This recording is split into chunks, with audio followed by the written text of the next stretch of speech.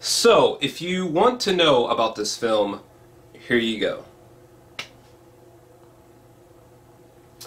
Now, this movie is streaming on Netflix exclusively at the current time, and this film just came out this year. But guys, what? But first off, it bends my mind that not only this was like, granted, they had to they have like hundreds of hours that they have to stitch together, to make this film after the fact. But for the love of God, the fact that this is like the final film legitimately from Orson Welles. This is an unseen, previously unreleased Orson Welles film. Is completely mind-fucking me. Like when it said written by Orson Welles, and then like it says like directed by Orson Welles at the beginning. Luckily, this movie is fantastic, and in some ways it kind of, when you think about how layered and how intentionally confusing this film can get at times, it kind of reminds me of aspects from this right here. Not only is this movie a time capsule, but it is also Orson Welles' final film. It is also, the movie is about a fictional documentary on a fictional legendary filmmaker, and we are witnessing this filmmaker's last day alive on Earth, and simultaneously we are watching the characters in the film throughout this entire film are watching a movie directed by this fictional legendary filmmaker. So in a way, it's sort of like we're watching two films. It's almost like we're watching two different films simultaneously for the entire runtime. Not to mention, the movie is very visually metaphorical in my opinion. The cinematography is stunning.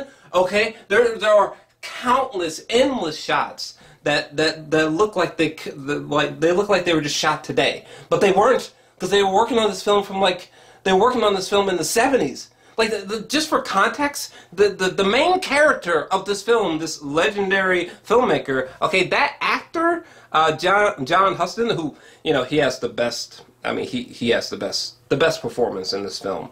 By far. All the performances are solid, but I mean, all the performances are convincing, but his performance is monumental.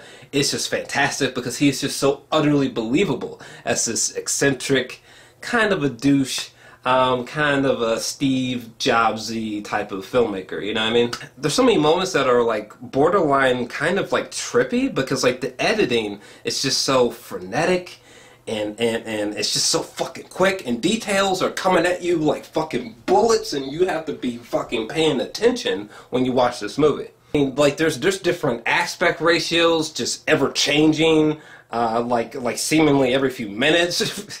Sometimes it's black and white, sometimes it's color, sometimes there's like multiple colors on screen at once. Like this incredibly, almost like hallucinogenic feeling moment that takes place at like this bar or this club. By the way, Oja, I don't know how to say her name, but this woman right here she's like the one of the main leads of the movie inside of this movie. Okay, that woman is fucking, every time she's on screen, the sequences are so hypnotic and just intoxicating, and this woman was so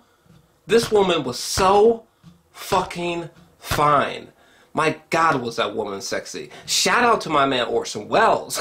At the start of this film, after the opening credit sequence, after it says directed by Orson Welles, literally the first thing you see is a room full of naked women, just like laughing and bouncing around.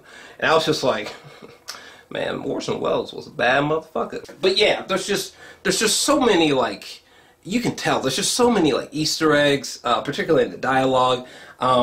There's so many different editing techniques happening all at once. There's so many fantastic, inspiring cinematography choices.